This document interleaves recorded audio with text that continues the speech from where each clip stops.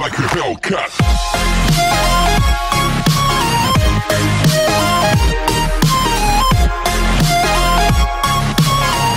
What's up, Cherish? Back in again with another video, and if you're new to my channel, I'm Cherry, and for today's vlog ay pupunta tayo ngayon sa monster building na tinatawag dito sa Hong Kong, and ang pangalan niya ay Yick building. So let's go there.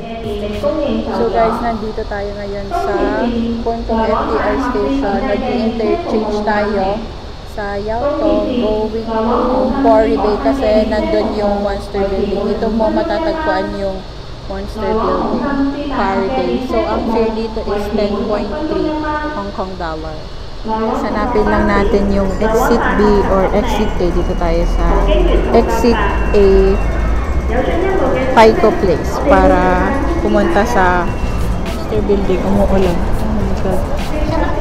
So guys, exit A or yung pag-exitan natin. Tapos turn right lang tayo. And then, ito yung mga makikita mo pag nag-turn right. Makikita kang footbridge or ito is Pico Place. Exit A.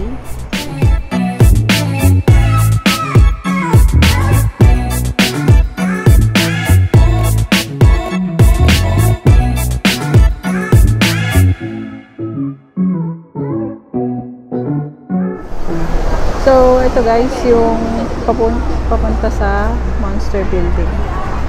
May makikita kayong market at bakery shop. At dito sa gitna niya is nandito yung entrance ng monster building. So, punta na tayo guys.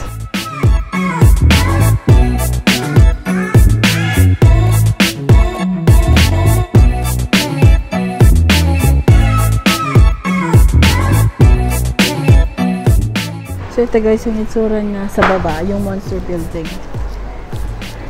Parang mga kabaong nandito.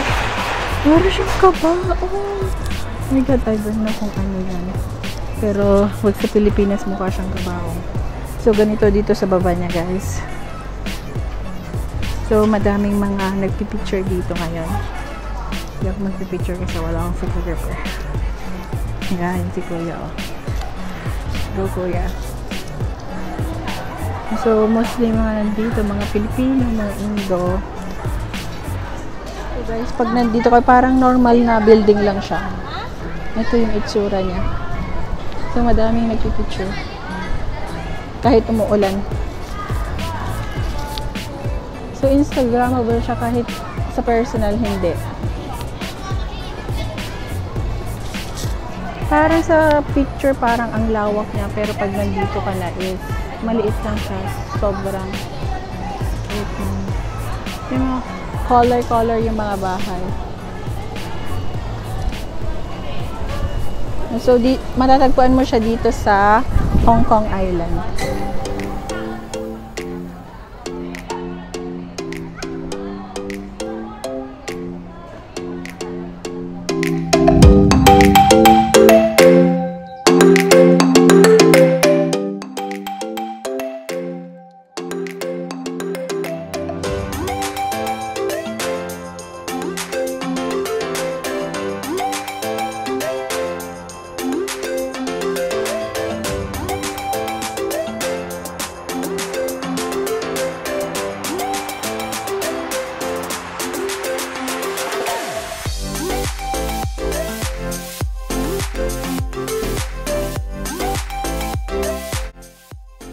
So that's it guys for today's vlog, and if you like this video, give this a thumbs up, like, share, and please subscribe to my channel, and please turn on the notification